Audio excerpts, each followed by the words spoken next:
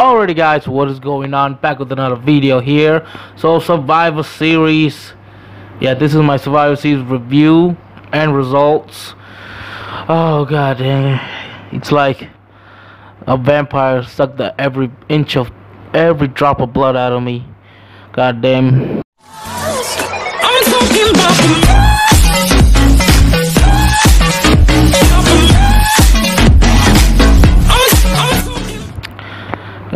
it's not a good show, god dang.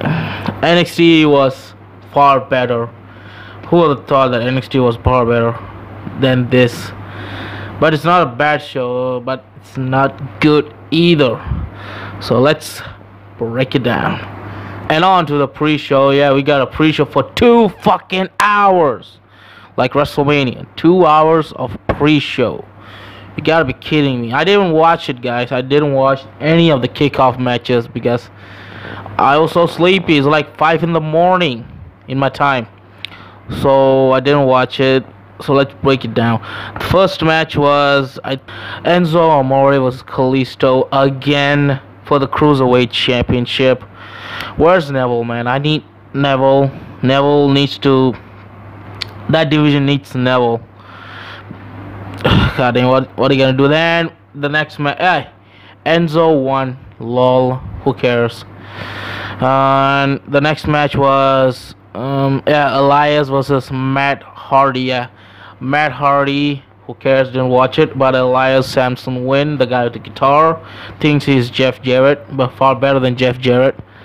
And the last pre-show match was that really pissed me off so bad. This match, Kevin Owens and Sami Zayn versus Breezango. What the fuck? What the fuck is Kevin Owens and Sami Zayn doing on the pre-show of Survivor Series? They should be on that match, on the card. What the fuck? I don't know what they did on backstage. I think they're getting punished for no reason. Those two guys were really company, man, and why the fuck they didn't get even a match on the card? So stupid, so stupid. The show really kicked off the pay-per-view. This has got me onto it, and that is the first match. The opener was an awesome opener between the Shield, Roman Reigns, the real Shield, Roman Reigns, Seth Rollins, and Dean Ambrose versus the New Day, Big E, Kofi Kingston, and Xavier Woods. Those 6 guys tear the house down. One of the best matches on the card. And not saying much because there's not a lot of good matches in this card. Let me be honest with you. Good match, 21-minute opener, good opener. And the Shield won with a top rope, second rope, super triple power bomb. A good ending and a good match. And yeah, the Shield going over, and they really building off Roman to Brock Lesnar at WrestleMania 34. They're really gonna build on it, and that is Vince McMahon's wet dreams every night. It's like, oh man, Roman, Brock. Oh god. Yeah, that's the he jerks off. He's wet dreams. And to the next match, it's for the women's traditional Survivor Series 5-on-5 match from Raw and SmackDown. From Raw we got Asuka, Nia Jax, Bayley, Sasha Banks, and Alicia Fox. And Team SmackDown got Natalya. Yeah, the last it wasn't Paige. I was hoping Paige, but the last member of Team SmackDown was Natalya. Those ones shift back. I think Charlotte was the 5th member because she won the title from Natalya. So Natalya went to the tag team match. So Natalya, Tamina, Becky Lynch, Carmella, and Naomi. So 5-on-5. I didn't care about this match. I was only care about Asuka being dominant, and I was right. Asuka is the sole survivor of this team. Asuka winning the match. She is the only sole survivor for Team Raw. So Raw gets 2 points. SmackDown is 0. So yeah. So Asuka wins. So on to the next match. It is the Intercontinental Champion from Raw, Miz, and from SmackDown, the United States Champion, Baron Corbin. Hey man, you're not me. Hashtag Steven Larson. And this was not a great match either. This not a great match. Not great because both men are heels. But I still support the Miz. But this is the least match I was expecting. Like NXT Takeover, the Cassius Ohno Lars Sullivan match, I didn't care much. But that's not a bad match though. But this is not a good match, and didn't even care about it. So yeah, but the winner was Baron Corbin. It's like they booked him as a face. That's weird. They have Maurice and the Mr. Raj, Bo Dallas, and Curtis Axel, and he overcome the odds like he's John Cena or something. But it's a weird match, weird dynamic because both guys are heels, so who cares? But Baron Corbin won, so that's SmackDown got 1 point, so 2-1. On to the next match. It's a non-title match. The Raw Tag Team Champions Sheamus and Cesaro to do the bar versus the Usos, SmackDown Tag Team Champions. So this is a rematch from last year's Survivor Series, because if you guys remember 2016, Sheamus and Cesaro was the last team members on the tag team version of this 5-on-5, and the Usos was the last guys too. So in that match, Sheamus and Cesaro made the Usos tap out to win that match. So this is like the rematch for this here, but this time is different because the Usos won this match. But forgot to tell you, this was a great match. I think this is like the same level as the Shield and New Day match. Yeah, these are the two matches was so awesome. I loved it. I loved this match too. Man, those tag teams are so freaking good. The New Day, Shield, and the Bar, and the Usos. These 4 teams are super athletic, talented guys. Good tag team matches. They changed the tag team of this wrestling century. I loved it. I really loved this match. Great match. The crowd was so hot. They even recalled that last year moment too, when Cesaro doing the sharpshooter again and doing the bro kick on the other Uso by Sheamus, but this time one of the Usos didn't tap out. This time they got pulled. On this part, I think like one of the Usos tagged and did a dive at the same time on the other guy, I think. Yeah, so I think one of the Usos pinned Sheamus, I think. Yeah, I don't remember, but the matches was so good. I loved that match. So yes, SmackDown is 2-2 now. And for the next match is another non-title match. The Women's Championship, the Raw Women's Champion Alexa Bliss going up against SmackDown Women's Champion Charlotte Flair. God dang, I love her. Love her so much. I want to marry her. Oh no, I didn't mean to do that. But this was a decent match. Not a good match. Not a great match. This was a solid, decent match. But I'm not in the board on the Alexa Bliss train. Yeah, she needs some work to do. I don't know why she won the title like 3 times, both of them combined. So yeah, it's a hit or miss for me for Alexa Bliss. So yeah, Charlotte won the match. Said before, I'm not bought into Alexa Bliss, but she's hot though. Both women are hot. Alexa Bliss is thick as hell. God dang it. Sorry man, I'm a virgin. If you watch WWE, you're a virgin stereotype. Yeah, there sometimes too. I'm still a virgin, even though I'm 20 years old. So on to the next match. Another non-title match. There's not many titles defended this show. Yeah, that's weird. The only title that defended is the Cruiserweight Championship, and that was on the pre-show. And I didn't even watch that match. So it's okay. I don't watch 205 Live that often. So I may call this a dream match, but I didn't even got bored on it. I didn't even know this was a dream match. So, and fun fact, both men are same age. Both men are in their 40s right now. Yeah, the Brock Lesnar was 25 when he won the WWE Championship. AJ Styles was 25 in 2002, but he went to TNA. Yeah, both men are the same age. That's crazy, man. I thought AJ was younger. Okay, so yeah. So who cares about that? But let's get into the match. But it's a typical Brock Lesnar match. But AJ, you know AJ, one of the greatest wrestlers of all time. He never had a bad match. He was doing his best to make this match good, decent as possible, phenomenal as possible, pun intended. But it turned out to be a very solid, good match.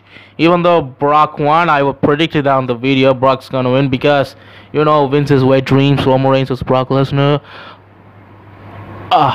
Yeah, Vince will make that old bastard. I hope he dies someday, pretty quick. So yeah, the crowd was hot for this match because it's like a Rocky story came back to life. You know Rocky, I love Rocky Balboa. Yeah, it kind of remind me of that. Yeah, because you know Sylvester Stallone was getting beat up by Apollo Creed. At the end, even though he lost, the crowd chanted his name. Yeah, he went for it. Yeah, that reminded me. That film reminded me of this match. I mean, this match reminded me that film. I was going backwards. So yeah, Brock Lesnar is not gonna lose until after WrestleMania 34. He's gonna lose to Roman Reigns. So it's a good match, though. Good match. As I said, Rocky story. So the score is tied to 3-3. And the SmackDown, a 5-on-5 men's elimination match. The Raw team consists Triple H, The Game, the last minute change up because of Jason Jordan, Braun Strowman, the Captain Kurt Angle, team of Captain, and Samoa Joe and Finn Balor, five men. On SmackDown we got Shane O'Mac, Randy Borrington, and Shinsuke Nakamura, Bobby Roode, the Glorious One, and God dang it. Oh man, John Cena. Yeah, you guys say Ziggler sucks, but this guy, I fucking despise him. Why the fuck he's in this team anyway? It should have been Kevin or Sammy. What the fuck? Oh man. Oh, let's talk about this crap. Oh man, this match was a toss-up to me. When you know who's the first guy got eliminated from this match? Shinsuke Nakamura. Are you fucking kidding me right now? The King of Strong Style, the Legend of New Japan, he was the first guy to be eliminated. The second guy was Bobby Roode. Both guys who I thought gonna be the sole survivors for this team eliminated quickly. Then I was like, fuck, I don't want to care about this match anymore. I left. I want to take a shower. Yeah, I didn't take a shower because I was pumped up for this match. When they got eliminated, I was, yeah, fuck it. I got naked, not in the front of the camera. I got naked, go to the shower and take shower like 5 or 10 minutes, and then I came back. And you know who's the second guy who got eliminated? Yeah, Samoa Joe. Samoa Joe got eliminated by John fucking Cena. God dang. Samoa Joe. You fucking shit. You fucking kindergarten guys. You're the reason why John Cena's still here. You guys. Samoa Joe. Are you kidding me? Samoa Joe got eliminated. But even though the best part was John Cena getting eliminated, coup de grace. Finn Balor did a coup de grace on John Cena. The most satisfying thing of the year. You fucking hear me? I was so satisfied when he get a coup de grace from Finn Balor. And Angle did an angle slam twice and pinned him, and John Cena is out. I'm the most happiest guy in that living room when I was watching the show. I was so happy, so satisfied. John Cena is gone. Should have been gone when the bell even rang. And there was a spot where Braun Strowman got double suplexed into announcement table, so he has taken out from the match. Not taken out from the match. He was resting. I think he got injured, some kayfabe reason. So the last members were Randy Orton, Shane McMahon, and Finn Balor, Kurt Angle, Triple H, and Braun Strowman. Braun Strowman was out there. He didn't even move. And surprise, surprise, Finn Balor got eliminated by Randy fucking Orton. Randy Orton eliminated Finn Balor. Oh man, god dang it, man. What the fuck? They're upsetting me so much. God dang it. Finn Balor's gone. So it's three on Raw, 2 on SmackDown. And another satisfying part, it got me happy. Braun Strowman came back and eliminated Randy Orton. That power slam, and he's gone. He's gone. So Shane McMahon is the one guy, and Team Raw got 3 guys: Braun Strowman, Triple H, and Kurt Angle. 3 guys. So Shane McMahon got into the ring. This is the final of the match. We're getting to the climax of this match. Shane McMahon was about to get pinned, but Triple H came to the ring, pedigreed Kurt Angle. So Shane McMahon gets, so Triple H picks up dead-ass Shane, put it on Kurt Angle. So Kurt Angle has been eliminated by Shane McMahon. So there's only 2 guys, Triple H and Braun Strowman, and Shane McMahon on the other team. Oh yeah, I forgot to tell about it.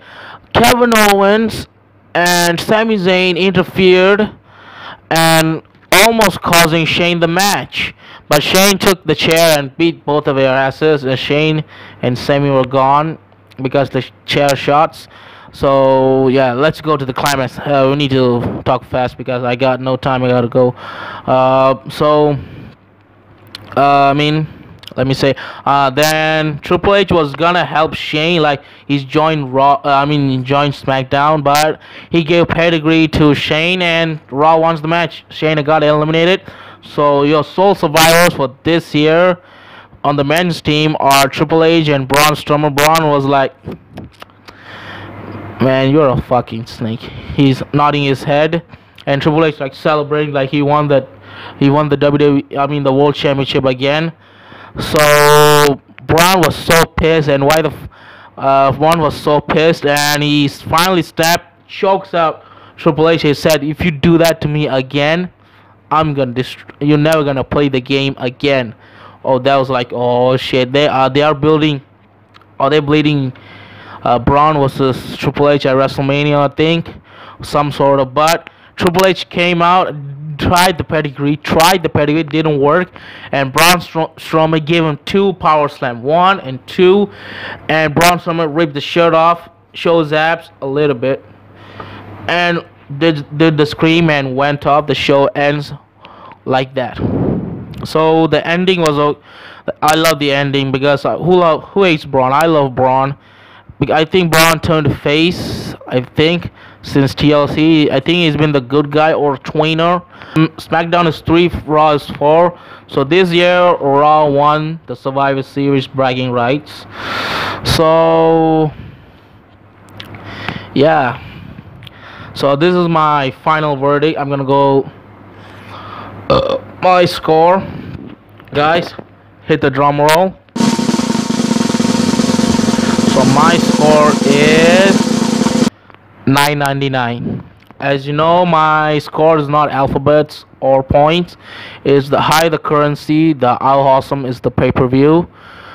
So my score is 999. I can't believe NXT is better. The last night NXT show was better than Survivor Series. Yeah, was so good. So the NXT that I gave that show a 69.99 because that how awesome that show was. But this show was, man, it has some moments. So let me tell you the pros and cons. So the pros are Shield versus New Day, best match. And the second was Usos versus the Bar. That was an awesome match. This two tag team match was crazy good. I loved it. And the other one was Asuka being the sole survivor. I predicted that. Asuka being the sole survivor for this team. And Braun Strowman stands up tall at the end. And a solid good match between Charlotte Flair and Alexa Bliss. It's a decent match. Not a great awesome match, but a decent. I can give you that. But the cons, oh god dang it, the cons were enormous.